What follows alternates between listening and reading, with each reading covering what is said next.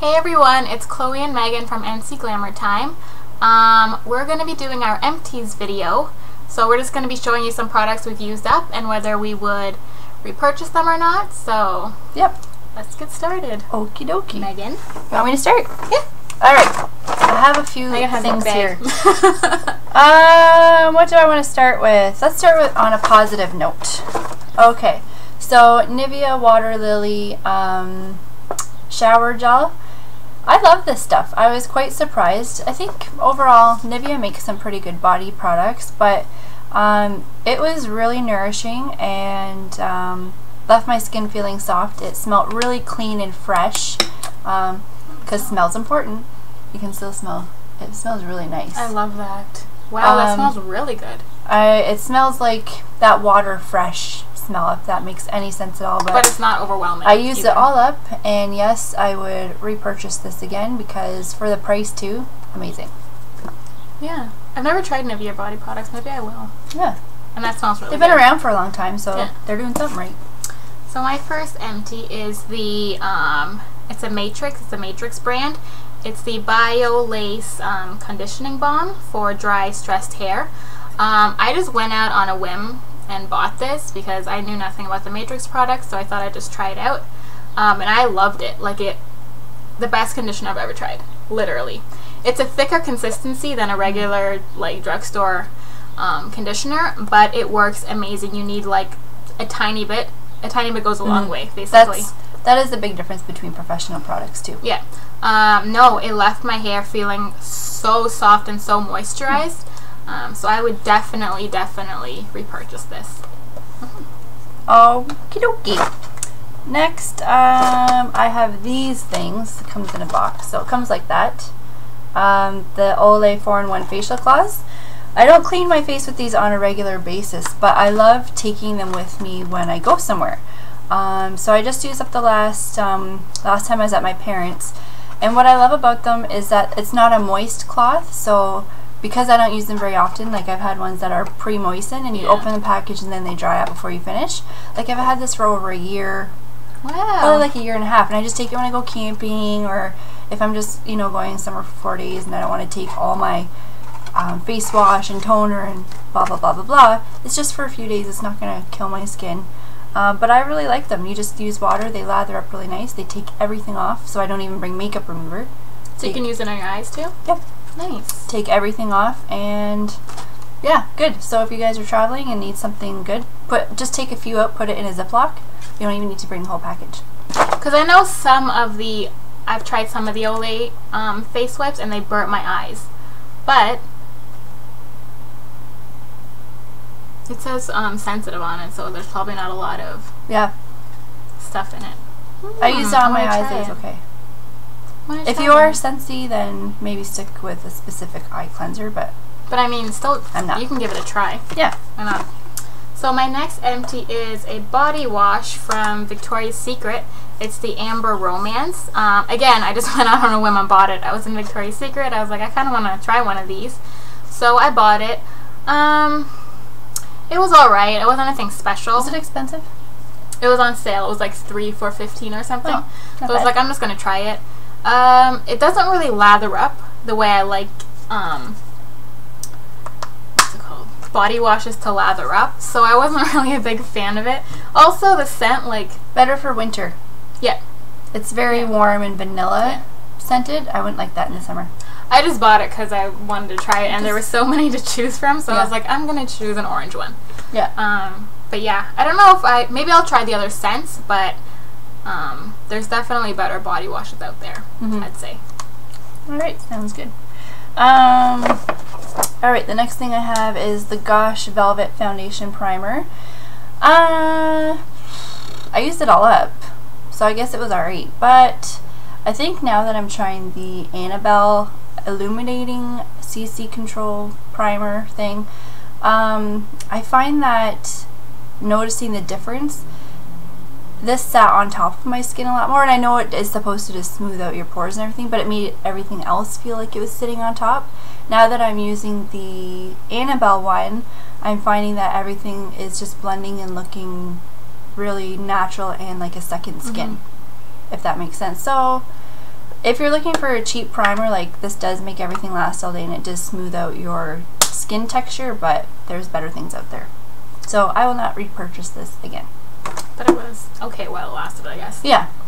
So my next empty is the Dior Hydrolife Pro Youth Sorbet Cream. So this is basically just a hydrating cream for normal combination skin.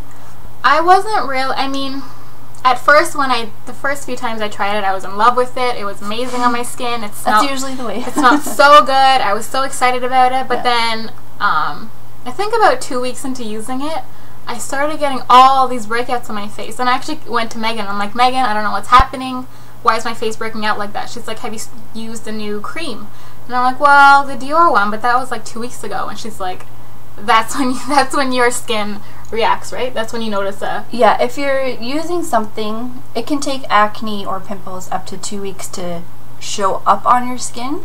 So sometimes if you're breaking out for no reason, it's not an instant reaction. You have to go back, you know, even up to 2 weeks to figure out, oh yeah, I did change my routine. And yeah, I mean, it smells really nice and fresh, but I definitely wouldn't repurchase this. Like too rich for your skin, you think, or... No, I liked the feeling on my skin. I loved it, but I don't know. For whatever reason, you just broke out. Yeah, I don't know what it was about it. Your skin didn't like it. No. I mean, yeah. So for that reason, I wouldn't repurchase it. But, I mean, it's probably a really nice cream for somebody else, so. Yeah. Everyone's skin's different, so. Okay, what else do I got? I have a cream as well. My Hydra Phase Light. This is the third bottle I think that I've gone through, so I definitely will repurchase it. It's so nice, especially because I am a normal to drier skin in the winter, so this is when I use this guy. But I use it during the daytime underneath all of my makeup, all of my like primer, foundation. I do the whole shebang because it is a light texture. They do have a thicker texture for drier skin, but I just found it was the perfect consistency underneath all of my makeup. And it really hydrates a lot. It's not moisturizing, it's hydrating. So I really like it, and I will definitely repurchase it. I think I'm trying something new out right now, but I would repurchase this for sure. I was actually looking into buying that. I might buy that next. I know Giselle, girl that we work with, Giselle, I think she's also used a whole bunch of this too. She keeps buying it. Maybe I'll try that next time. Yeah. So my next empty is the Hello Flawless Oil-Free Oxygen Wow Brightening Makeup by Benefit. Is it still pumping? Yeah, there's a little bit in there, but I bought this last summer, so it's way too dark for my face right now, so I can't really finish it. And I don't know, I just don't want to save it until like July to use it because it might be a bit old then. It was a really good foundation. It gives a really nice like dewy finish, but you don't look oily or anything like that, which I like about it. And it actually gives amazing coverage. It's a very light consistency, would you say? Yeah. I think it is. It's it doesn't feel cakey when you get it on. Yeah. Which I like. I actually just did a makeover on a lady with rosacea all over her face, and her whole face was basically red. And she said she wanted to cover that all up but not look cakey. So I decided to use this, and it literally took it all away. Like you couldn't see any redness in her face. So I was really surprised by it. So it has been, since we've gotten it at Shoppers, like people, it has been a good seller. So and what I like about this, the line, is that the lighter colors have a yellow undertone. Because most of the lines that we have, I find, has a pink undertone in it, which, I mean, people with yellow undertone skin, it's just not going to work. So I really like that about this line. So I would definitely recommend it, and I'll definitely buy a shade that matches my skin. Again. So yeah. Sounds good. Okie dokie. I have Clarins Instant Light Perfecting Touch. And this was under eye concealer, and it has the brush built into it. I really loved this. I love this more if you're not going to wear anything and you just need a little bit of concealer under your eyes. This is great. It has little illuminators, so if you do have that darkness, it helps to reflect light so that your eye area looks bright, but without having the raccoon white look. Yeah. And I forget, I don't think it was that hydrating though. So I do love my Hello Flawless, or not Hello Flawless, my Fake Up. Fake Up. I do love my Fake Up more because of the hydration factor, because my under eyes are dry. But I still really liked this. As long as, yeah, just put a good moisturizer underneath, and if you're not that dry, for sure I would recommend this to you, and I would repurchase this again when I'm not so dry. If that ever happens. But yeah, it's a great product. So on the topic of concealers or brighteners, I have the Maybelline Instant Age Rewind eraser for dark circles. The color I got was just a neutralizer, not an actual shade, just because it has the yellow undertone in it, and I have a yellow undertone in my skin. So I know that. Yeah, so it worked really well. I love this stuff. It literally covered all my dark circles, all my imperfections, everything. Like, I would definitely repurchase this. I am using a few other concealers, so not anytime soon, but I definitely would recommend this, and I will be repurchasing this in the future. Okie dokie. So, clearly, I don't know if you guys can see, right, on the back of it? Right here, yeah. That's how much of this product I use, because it sucks. It's awful. I used it because it was on sale, so it's always, you know, try something new on sale, great. That way you're not putting a lot of money into it. It has, it's a purifying exfoliant from St. Ives with sea kelp and mineral salt. Having said that, I don't know if it's maybe because my skin is normal, but I found it incredibly drying. Really? Like, so drying. Like, and my skin felt rough, and I was like, what? I've never had that on my body, ever. I was like, what the heck is going on? And then so I switched to a different body wash, cleared up like that. So yep, that's don't what buy it was. Wow. Yeah, awful, like itchy. Oh, didn't like it at all. I've never ever had that before, so yeah, don't buy it. No thanks. So my last empty is the Lancome Hypnose Drama Mascara. This stuff is my holy grail mascara. I'll always go back to this stuff. I am obsessed with it. I have purchased a few drugstore mascaras, so I'm trying to use up all my stuff that I have right now before I repurchase something. But we just got some of this in stock at our work, so I might have to buy it just in case. Just in case it Didn't you recently buy one? No. Oh, you had it on hold. Yeah. Okay, so she was seriously thinking about it. Seriously thinking about it, and I'm going to repurchase it. It's amazing. Like, I don't even know what to say about it. Your lashes look fake. Like, they're just like out there, which I love. I like the fake lash look. So yeah, I would definitely recommend this. This is in excessive black. I know there's like the regular Hypnose mascara, and then there's the Hypnose Drama. So I think the Hypnose Drama gives a bit more. Yeah. More drama. Drama, which I love. Hence the name. Yeah. On mascara topics, I have two mascaras that are empties. Let me just do both of them right now. The first one is the Lise Watier Wow, and it has the plastic brush, which in general I'm not a fan of the plastic brushes. I just feel like they don't separate as well and like really deposit as much. But so this is twofold for me. Going on, I really like this product. It feels really slick going on and gives like a nice dark look. But having said that, I found it's not very buildable, so just like a couple coats and then it starts to clump up, and it smudges. I would wear it on the bottom lashes, and I would get like black throughout the day. Wow. Not flakes, but like smudge. So, and then on top of that, it was a lot more difficult to take off. Like, I used the Bioderma makeup remover, and that stuff takes everything off like a breeze, but I really had to work at getting this stuff off. So, I guess then I wouldn't recommend it. You know, one pro, maybe, kind of, and yeah, the rest are cons. And then, this is my holy grail. It's just a sample, but I have purchased Dior in the past, and if I am to purchase a Dior mascara in the future, it would be the Dior, seriously, I can't figure this out here. Where are we going? Dior X-Days or Ecstasy, however you'd like to say it.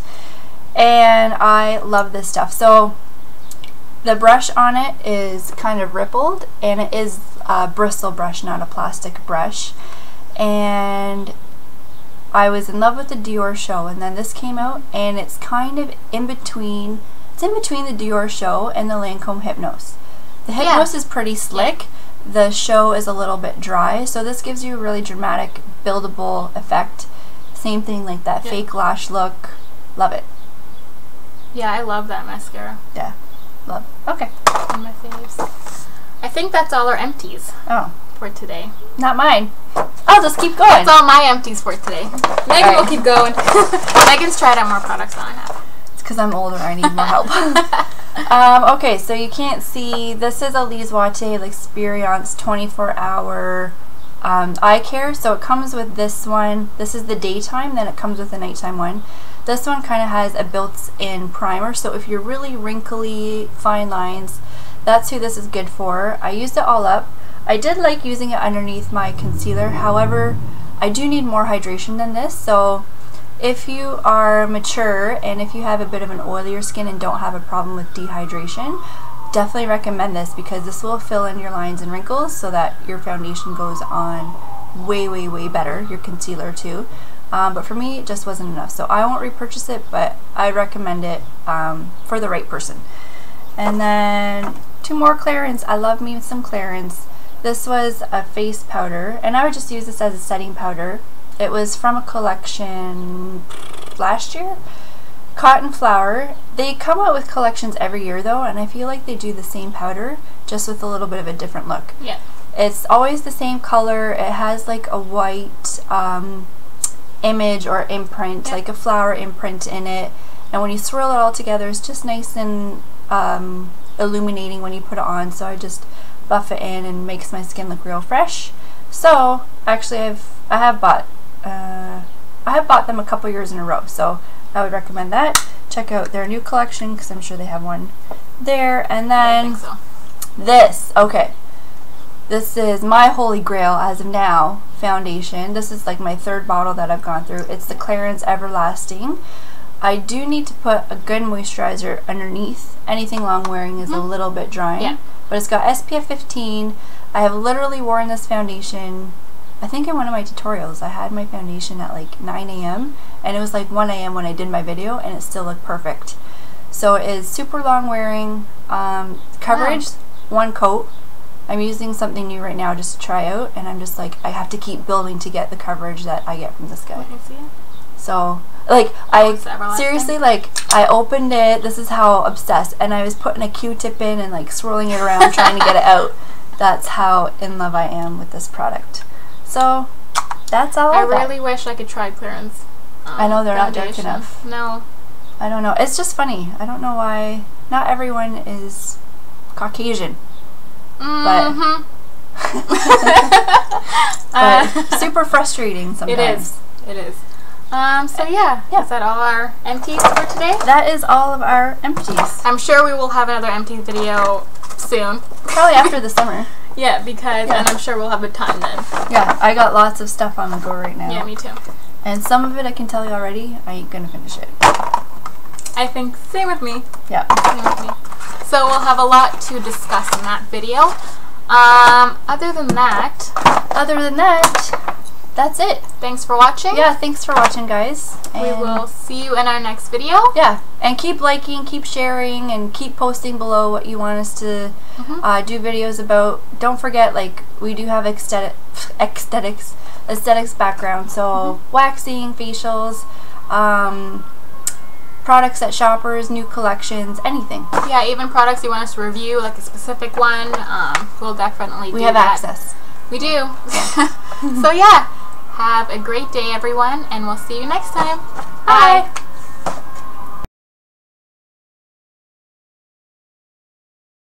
The ice cream truck is here! Oh my gosh. That'd be hilarious if you hear that in the video.